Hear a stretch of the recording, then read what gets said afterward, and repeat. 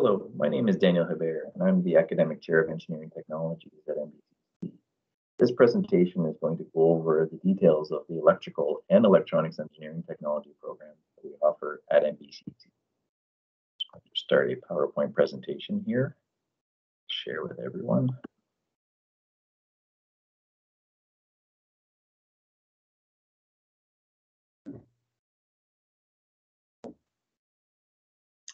So when we look at the electrical and electronics engineering technology programs that we offer at NBCC, they are offered at two different campuses. We have programs that are offered at the Moncton campus and some that are offered at the St. John campus. And we'll be going through which options are offered at each campus as we move through this particular presentation. First of all, looking at all of the electrical and electronics engineering technology programs, they are all two-year programs. So for those of you that may not be aware, NBCC's academic year is divided into three terms. There's the fall term, winter term, and spring terms. The fall term starting in September and ending in mid-December. That's roughly a 14 to 15 week term. And then there's another term, the winter term, which starts in January and goes to about mid-April. It's also 14 to 15 weeks in duration. And then there's a shorter spring term, which is about 7 to 8 weeks, which runs from mid-April to generally the third week of June. So when you look at the program overall, you'll be studying 6 terms, so 3 in the first year and 3 in the second year.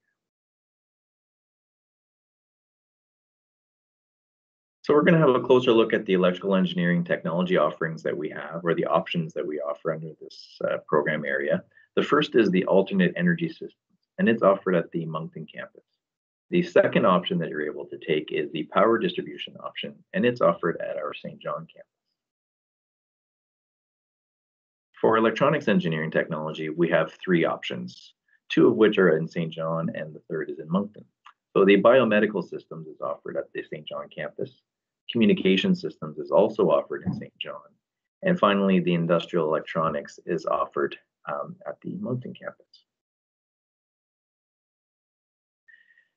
Something that comes up a lot when someone is looking at applying to either electrical or electronics engineering technology is that it's very difficult to choose which option. We've just gone over 5 different options that you can choose from in this program area, and that can be a daunting task for people. So rest assured that once you are accepted into one of the programs, that there is the possibility of transferring options. So what that means is, if you've decided to sign up for our biomedical systems program, and you're after your first term of study, you realize that perhaps communication systems may be of more interest to you. That is certainly something that we can look at in terms of being able to transfer options. Generally, the transfers are done in first year, and of course, they're contingent on a spot being available within that program area. The great thing about this program area is that the first year is common, both for the electrical and electronics engineering technology for the first 2 terms. Therefore, the fall and winter terms are completely the same, no matter if you're in electrical or electronics. However, once we get to the third term of first year, there is a difference between the electrical and electronics engineering technology program. So those are things that are very important to consider if a transfer is something that you may be looking at. And that's why we're stating here that the timing of the transfers is important. I would also say that it's important for you to have a discussion with your academic chair before proceeding with an application for an option transfer, just to make sure that everything is in order. In terms of program accreditation, in the past, all of our engineering technology programs were accredited with CTAB, the Canadian Technical Accreditation Board. And over the last couple of years, there's been a transition over to a new accreditation board, which is called the Technology Accreditation Canada, or what we call TAC. So we are in the process of transferring our CTAB accreditations over to TAC accreditations.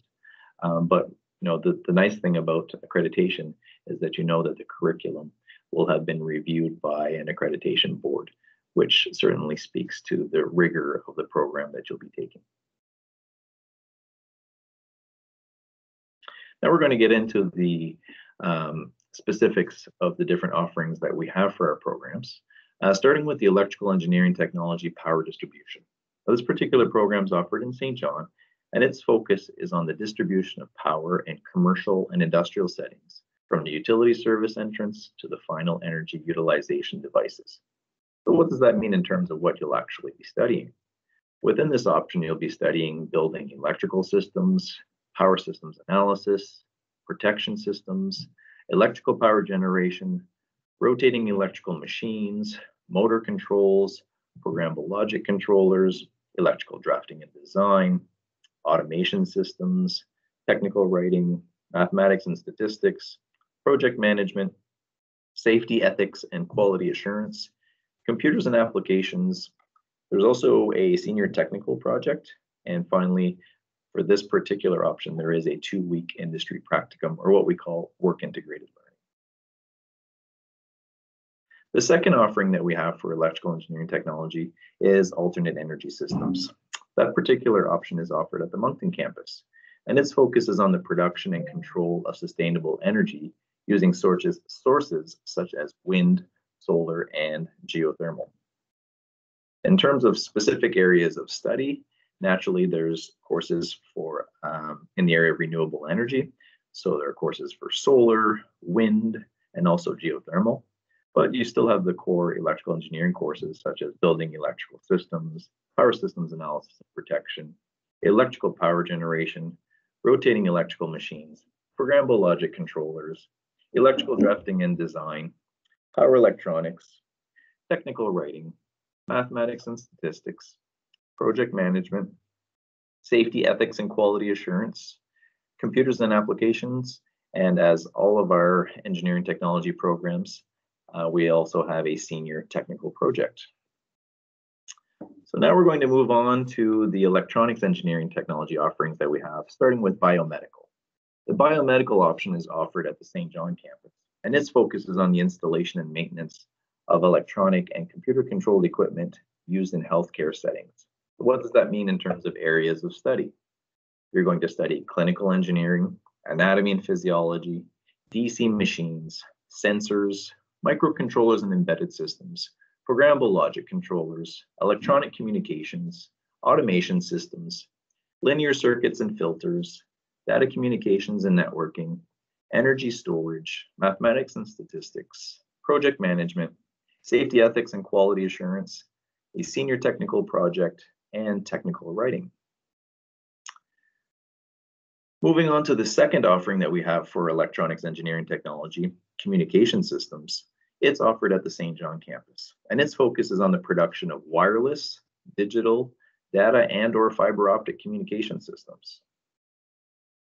The courses that you'll study will focus on electronic communication systems, modulation, antennas, fiber optics, sensors, microcontrollers and embedded systems, programmable logic controllers, automation systems, linear circuits and filters, data communications and networking, energy storage, mathematics and statistics, project management, safety, ethics, and quality assurance, a senior technical project, and technical writing. Moving on to the third and final option that we offer under electronics engineering technology, industrial. This particular option is offered at the Moncton campus, and its focus is on the installation and maintenance of electronic and computer-controlled systems used in industrial settings. So what does that mean in terms of areas of study?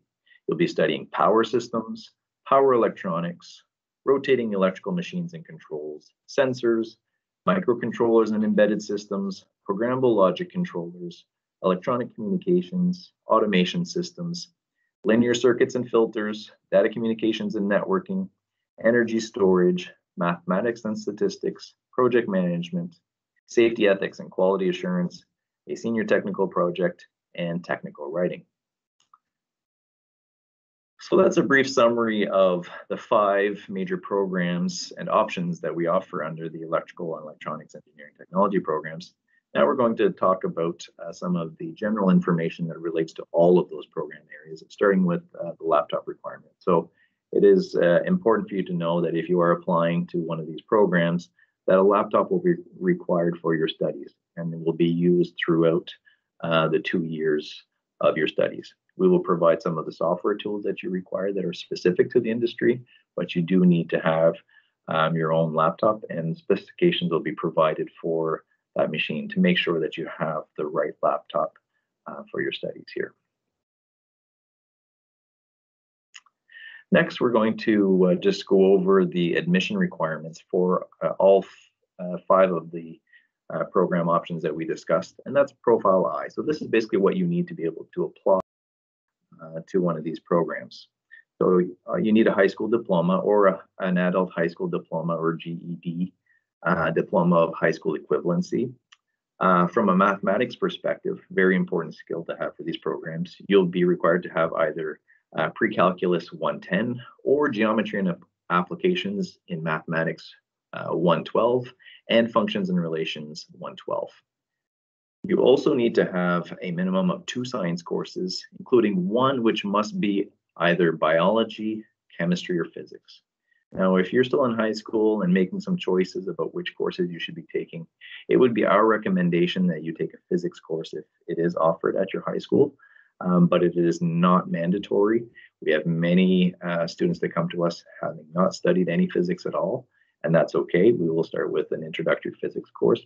However, when you have the choice, it is recommended that you take a physics course if that it is at all possible for you. Okay, so the next thing, and this comes up a lot, obviously, when you're trying to make a career choice, is what are the employment prospects? So looking at electronics and electrical engineering, technologists are in very, very high demand.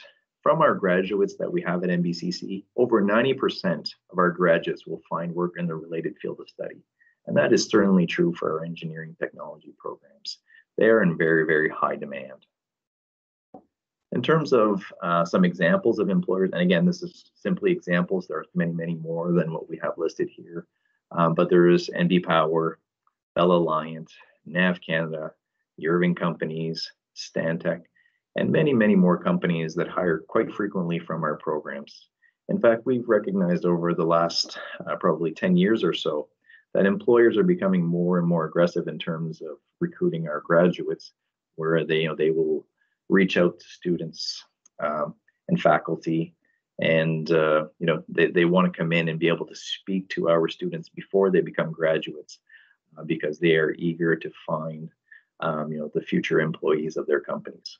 So from an employment perspective, engineering technology is a great, great area to be. So in terms of career, as I just mentioned, engineering technologists are definitely in very high demand.